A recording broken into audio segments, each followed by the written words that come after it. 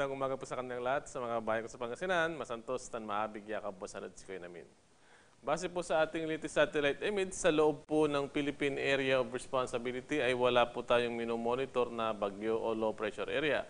Yung pong bagyong si Ining o yung may international name po na Pudol ay unti-unti na po itong lumalapit dito po sa eastern part ng southern China. Ibig sabihin po niyan, directly wala na po itong epekto sa ating bansa. Ang nagagawa na lamang po ngayon ng bagyong ito ay mapalakas po yung hanging, ito po sinatawag nating southwest monsoon o habagat at yung mga coastal waters po natin dito medyo may kataasan po.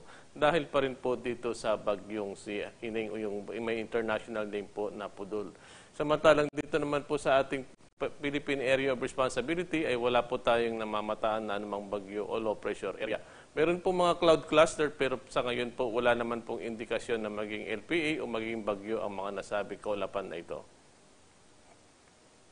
Samantala dahil po sa habagat ngayong araw, asahan pa rin po natin ang maulap na kalangitan kung saan maaaring magkaroon ng mga kalat-kalat na pag-ulan at pagkit at pagkulog dito po sa resyon ng Mimaropa. Kasama din po ang probinsya ng Zambales, Bataan at Batangas. Yung mga nasabing lugar ay direkta pong naapektuhan ng habagat at magkakaroon po ito ng mga kalat-kalat na pag-ulan at pagkidlat pagkulog.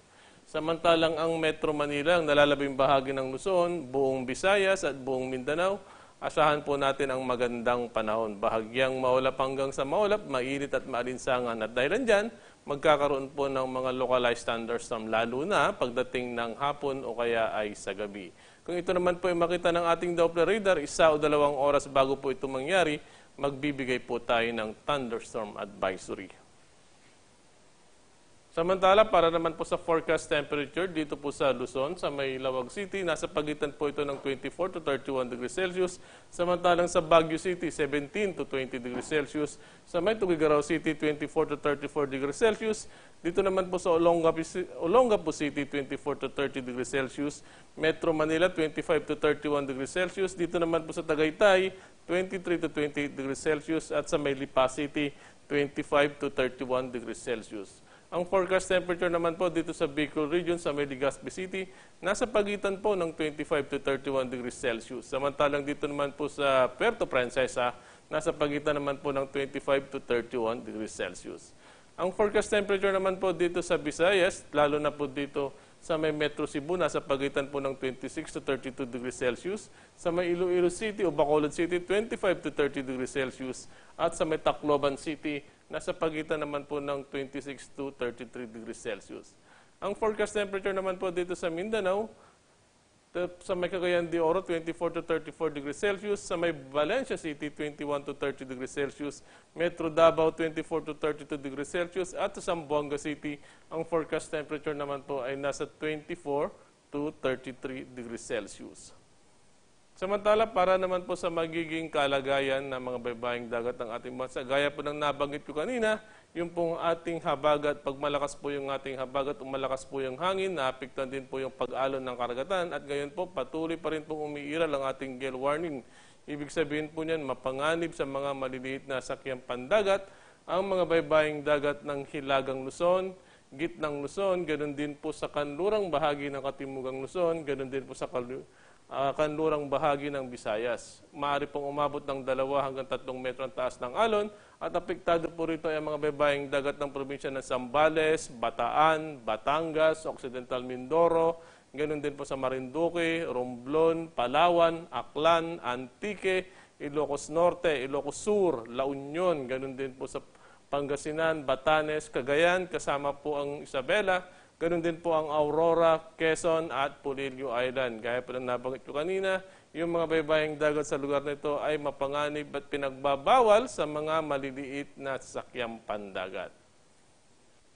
Para naman po sa 3-day weather outlook dito po sa Metro Manila mula po bukas, Biyernes hanggang Linggo, asahan po natin ang magandang panahon, lalo na hanggang sa Sabado, bahagyang maulap hanggang sa maulap. Ibig sabihin po niyan, mga localized thunderstorms po ang magdudulot ng pagulan. Subalit pagdating po ng Linggo, September 1, magiging maulap po ang kalangitan kung saan maaaring magkaroon ng mga kalat-kalat na pagulan at pagkidlat pagkulog. Dito naman po sa Baguio City, mula po bukas Biyernes hanggang Sabado, asahan po natin ang maliwalas na panahon, bahagyang maulap hanggang sa maulap. Pagdating ng Linggo, magiging maulap po ang kalangitan kung saan maaaring magkaroon ng mga kalat-kalat na pagulan at pagkidlat, pagkulog. Forecast temperature po sa Baguio, nasa pagitan po ng 16 to 21 degrees Celsius. Samantalang dito naman po sa Legazpi, mula po bukas Biyernes hanggang Sabado, patuloy pong makakaranas ng maaliwalas na panahon. Bagyang maulap hanggang sa maulap ang mararanasan. Ibig sabihin po niyan, localized thunderstorms ang magdudulot ng mga pagulan. Subalit pagdating po ng Sabado, magiging maulap po ang kalangitan kung saan maaaring magkaroon ng mga kalat-kalat na pagulan at pagkidlat, pagkulog.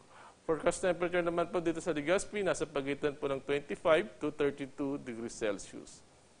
At dito naman po sa Metro Cebu, ganun din po mula po bukas, Biyernes hanggang Linggo, patuloy po itong makakaranas ng maliwalas na panahon. Bagyang maulap hanggang sa maulap, medyo mainit at malinsangan at dahilan dyan, pagdating ng hapon, nagkakaroon po ng mga localized thunderstorm. Forecast temperature naman po, nasa pagitan ng 25 to 32 degrees Celsius. At dito naman po sa Metro Davao, ganun din po sa susunod na 3 araw, asahan po natin ang maliwalas na panahon, bagyang maulap hanggang sa maulap. Ibig sabihin po niyan, localized thunderstorms ang magdudulot po ng mga pagulan. Forecast temperature, nasa pagitan po ng 25 to 33 degrees Celsius. At para naman po sa ating tidal and low manilabi ngayong araw, magkakaroon po ng high tide mamaya pong alas 8:19 ng umaga, kung saan ito po ay may taas na 1.38 meters. Ang low tide naman po ay magaganap mamayang alas 4:51 at ito naman po ay may taas na negative 0.06 meters. Dito pa rin po sa Kamaynilaan, ang araw po ay sisikat sa ganap na alas 5:44 ng umaga, lulubog naman mamayang gabi sa ganap na alas 6:11.